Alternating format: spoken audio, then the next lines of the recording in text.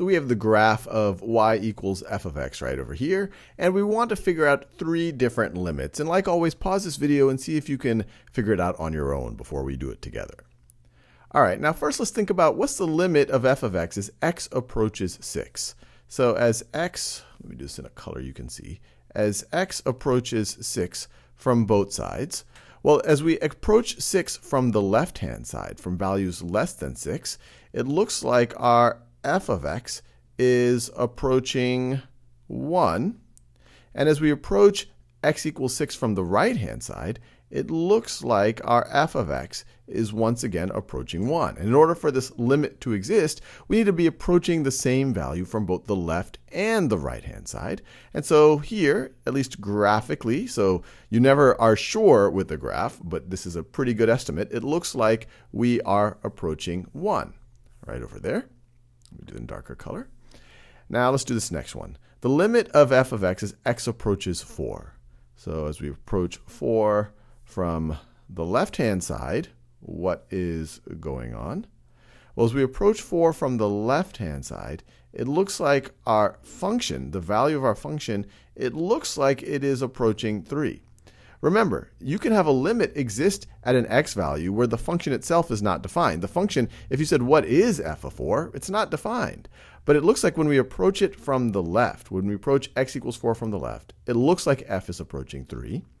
And when we approach 4 from the right, once again, it looks like our function is approaching 3. So here, I would say, at least from what we can tell from the graph, it looks like the limit of f of x as x approaches 4 is 3, even though the function itself is not defined there. Now let's think about the limit as x approaches 2. So this is interesting. The function is defined there. F of 2 is 2.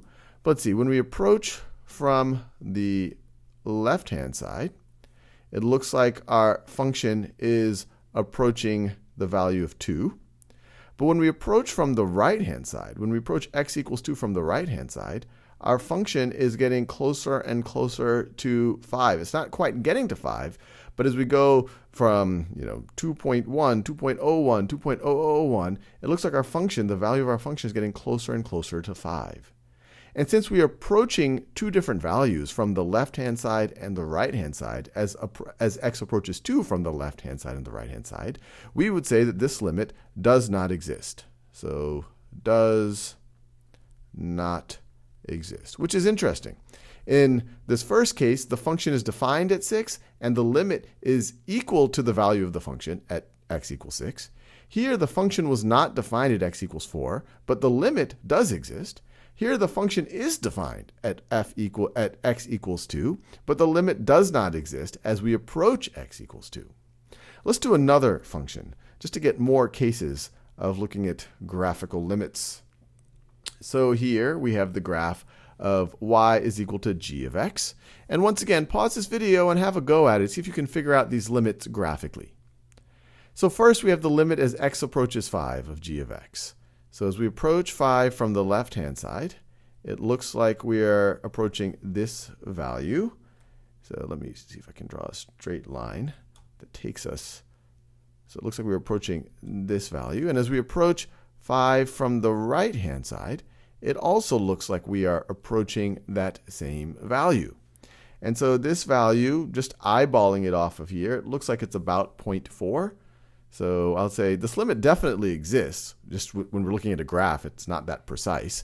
So I would say it's approximately 0.4. It might be 0.41. It might be 0.41456789. We don't know exactly just looking at this graph, but it looks like a value roughly around there. Now let's think about the limit of g of x as x approaches 7. So let's do the same exercise. What happens as we approach from the left, from values less than 7, 6.9, 6.99, 6.999? Well, it looks like the value of our function is approaching 2. It doesn't matter that the actual function is defined. G of 7 is 5. But as we approach from the left, as x goes 6.9, 6.99, and so on, it looks like our value of our function is approaching 2. And as we approach x equals 7 from the right-hand side, it seems like the same thing is happening. It seems like we are approaching 2. And so I would say that this is going to be equal to 2.